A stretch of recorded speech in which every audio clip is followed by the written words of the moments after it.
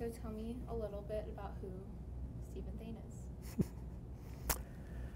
I grew up in Emmett, graduated from high school in 1972, served an LDS mission in Brazil. I went to school at Utah State for a couple of years, actually 1 year. Got married, started a dairy. My wife and I have 8 children, 28 grandchildren. I've been interested in the principles of good government since I was 15 years old. So I never intended to run for office, however. What got you so interested at 15? No, an idea came to my head, and the question was, what would an ideal society look like? So I started studying history on my own, mostly, to try to figure out what an ideal society looked like. And I came up with 3 basic criteria. One, it had to be a prosperous society, and prosperity is a function of work. So Adam Smith said in The Wealth of Nations that everyone could become prosperous if they engaged in productive work. Prior to that time, it was based on a theory that wealth was finite. So if you didn't have wealth, the only way you could take it was to go to war and get it.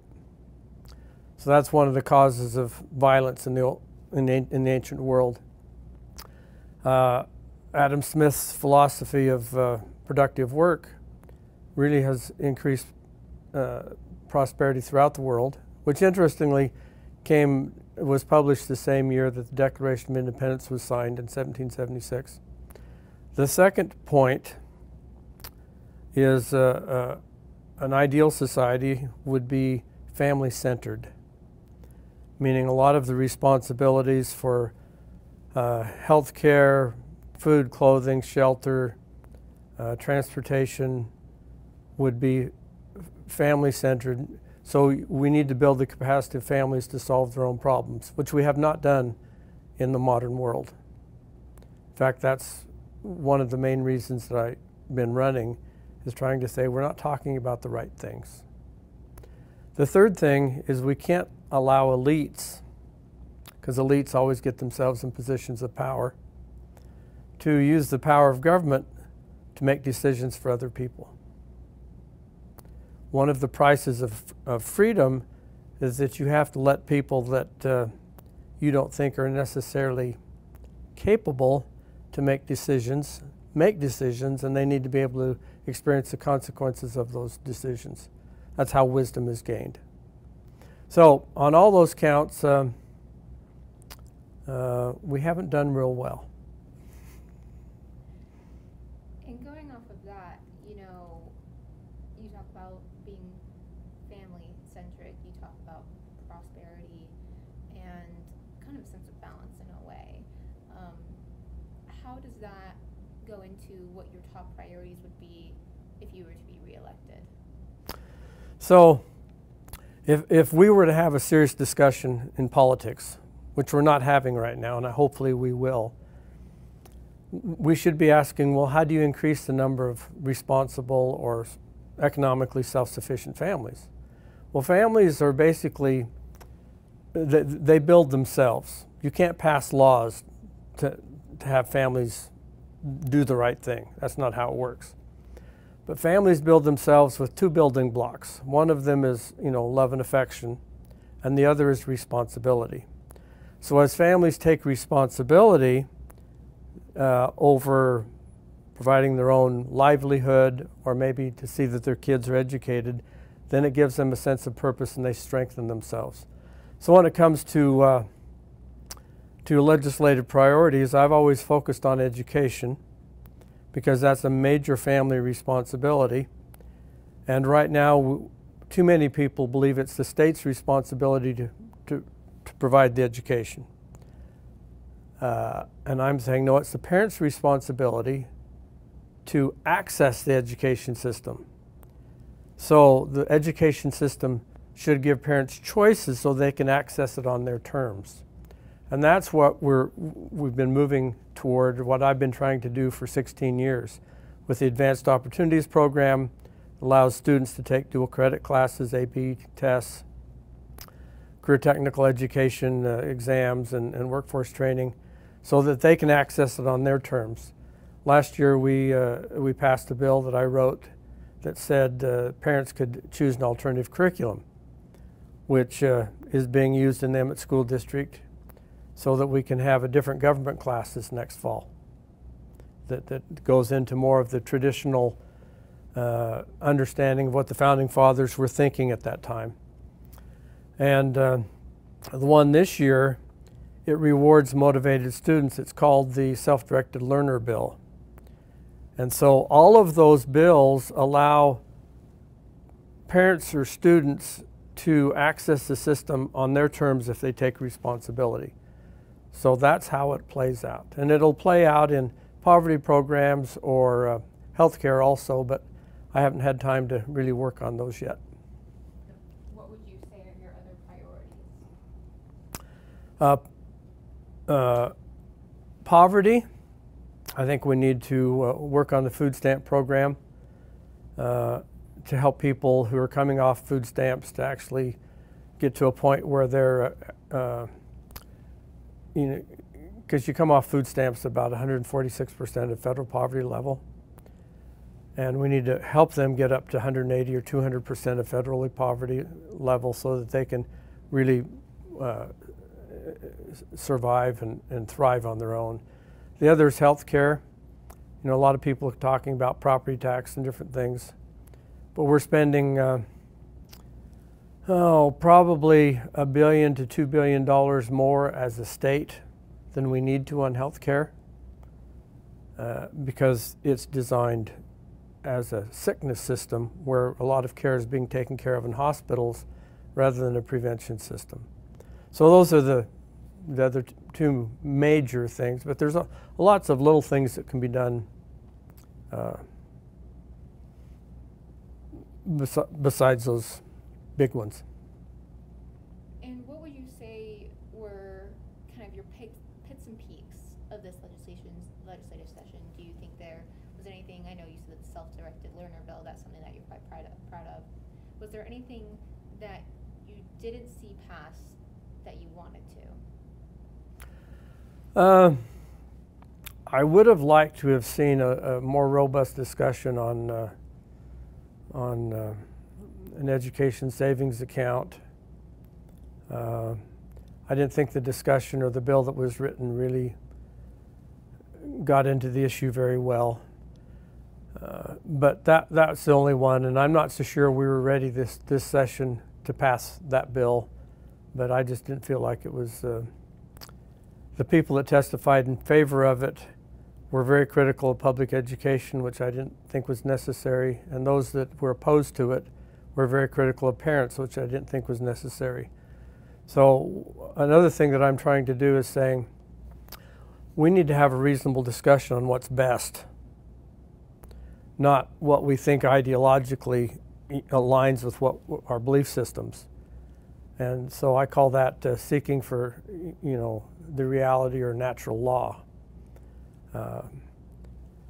Another high point of this session was the K-3 literacy funding bill. Now, a lot of people see that bill and they say it provided money for all-day kindergarten. And while it did that, there's another aspect of that bill that people don't realize, and that is schools, in order to access half of the funds, have to perform, and students have to be proficient in order to get those funds. So that's the first time we've ever basically linked funding to performance. And I think that will have a long-term positive impact. It's making the education system uneasy, but they'll be fine. They'll figure it out. It's quite a hopeful point of view. Oh yeah, they'll figure it out. And then, what are some issues, you kind of talked about healthcare and poverty. Do you think those are major issues that you would like to see the legislative session address next year if you're reelected? And is there any others that you think need to be addressed by the legislature that aren't being? Yeah, those are the two main issues. Now, when it comes to health care, you don't pass a law, because a lot of people think you can pass a law and everything's going to get fixed. It's more like a series of dominoes. You have to do one thing that leads to the ability to do another thing, which leads to the ability to do a third thing. And so there's not much appreciation by or a vision by people to see what the first step is and how it leads to the second and third. So the first step, well, there's 2 or 3 steps that can be taken at the same time when it comes to health care. But one of them is we need to see the state health insurance plan for state employees as a real tool. One of its problems is we're funding based upon employed state employees, not covered state employees. The difference is it costs about $12,500 to insure per employee, but not all employees are insured. So what's the real cost? Is it $14,000, $15,000, $16,000? I don't know what that real cost is. So we need to go back and say we're only going to fund those that want the health insurance. I think it's a disservice to say we're spending this much per employee, which is true, but we're spending a lot more per covered employee. And that's a problem because when it comes to the teachers wanting to join the state plan, the school districts have to include the bus drivers, the janitors, people that already have health insurance, and so it's driving up the cost way more than what they can afford. So that's one of the issues. Another issue that we need to do, which this could be done easily, is for elective surgeries and lab work, we ought to negotiate a cash price, which is usually about 50% than if you put it through the insurance company. Well, that would save us tens and tens of millions of dollars. We're not doing some very obvious things, and that's just a couple of examples. When you saw the new districts and you saw that you were going for another incumbent, who I'm sure you probably worked with, what was your reaction, and what are your thoughts moving forward? Well, I was disappointed, but just move ahead. And it also, you're a pretty seasoned lawmaker. You've been in the Senate for 10 years? 10 years plus 6 in the House. Exactly. And it put you in a different district. How do you feel you're going to, best represent this new group of people? Well, I'm the chairman of the Senate Education Committee. I've been working for 16 years to try to empower parents and make the working environment in public schools better for teachers. 16 years ago when I started this process, Republicans didn't want to be involved in education, so I've been pretty lonely. Now the last 3 or 4 years, now a lot of people are saying, well, we need to do something about public education. So Eagle, which is the new part of my district, they're very interested in education, and they're very interested in the role of parents in education. So I think I can represent them better than any other legislator in the state of Idaho when it comes to that issue. And going back to your background, your background is in education and in agriculture. Do you think that fits well with this new district that you're going to be representing? Absolutely. Yeah, the Gem County area has a lot of agriculture in it, and education is important to almost everyone in the whole district. So I think these are issues that resonate with everyone. And, with the growing population of Idaho in general, I think education, kind of like you talked about, is going to be something that we're going to be dealing with, especially as schools are going to need to be built. Do you think that your leadership, if reelected, would help support that new demand and that new growth in your district? Well, I do, but like I said, when I was 15, I tried to figure out what an ideal society looked like, And so I spent the next 40 years studying history and different things, just looking for clues. Quite often it was for clues that weren't there. So what haven't we tried? Because some things we've never tried and we need to. So I think outside the box, and I've been told that in the next 10 years we need to build another 108 new schools. Well, that's if you use the current paradigm. I think there's another paradigm that's emerging. It's called the micro school movement, where a micro school, it would be associated with a public school, so you'd have funding, but you wouldn't necessarily need to go to a school building to do it. You could go to a library, girls and boys club, a church, somebody's home that had a room where 15 kids could get together. You'd have an aide, between the aide and some online resources, or maybe not. There's lots of different ways that this could look. And so I don't think we need to build as many elementary schools if we fund these micro schools. And what do you think sets yourself apart from your other two candidates going into this primary? There's two other Republicans. What sets you apart from them, and why would you be the best pick? So the one I don't know. I've never met her, and just some people have said that she was in support of medical marijuana or something. So I have no idea can't really comment on her. My other candidate, or my other opponent, he's an accountant, and he's a traditional Republican. He works on taxes and budgets, which traditionally Republicans do. I'm a Republican that's worked on education the whole time I've been here, 16 years. And I'm harder to replace than he is. Why would you say that? All Republicans work on budgets and taxes. That's what Republicans do. Republicans don't work on education. In fact, a lot of the Republicans that are working on education, not all of them, but many of them, their idea of improving education is to make it easier for people to leave the public school system. Okay? That's what they want to do. And so that's what their proposals are.